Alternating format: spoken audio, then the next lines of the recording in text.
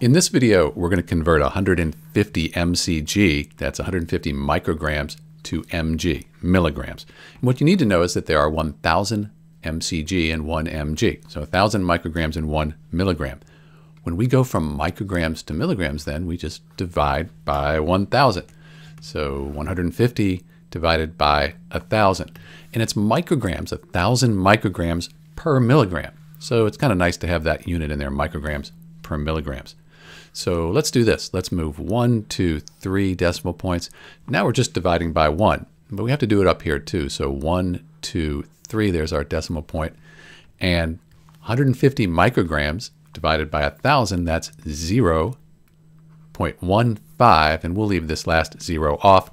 These cancel out. We're left with milligrams. That's what we're looking for. So when you go from micrograms to milligrams, like 150 micrograms to milligrams, divide by 1,000. If you use your units, they'll cancel out. You'll be left with 0.15 milligrams. This is Dr. B.